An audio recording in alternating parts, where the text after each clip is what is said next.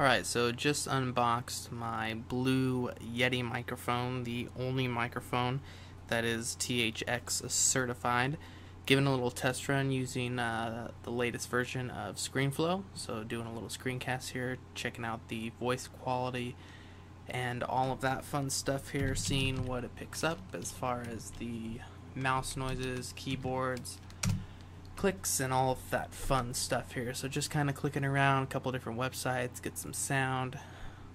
While we're at it, let's check out the old portfolio. Here you can take a little pic here of the Yeti mic. This is running off of a late 2009 Mac Mini, 4 gigs of RAM, 2.63 Core 2 Duo. See what other good pictures we got here. Chicken enchiladas, yum.